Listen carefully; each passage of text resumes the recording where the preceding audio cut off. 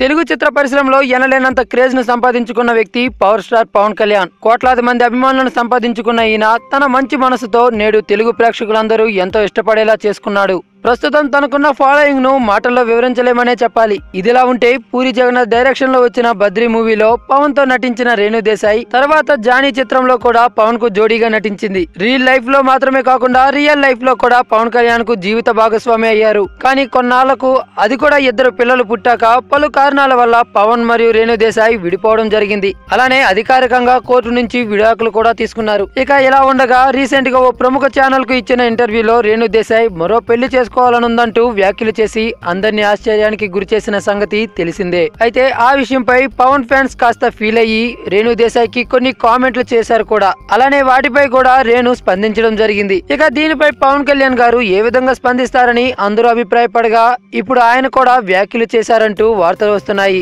రేణు దేశాయ్ అంటే ఇప్పటికీ కూడా నాకు చాలా ఇష్టం. ఆవిడ ఏం చేయాలనుకున్నా కూడా చాలా ఆలోచించే నిర్ణయం తీసుకుంటారు. నిజానికి రేణు దేశాయ్ అన్న ఆవిడ ఆలోచనలన్నా నాకు ఎంతగానో నచ్చుతాయి.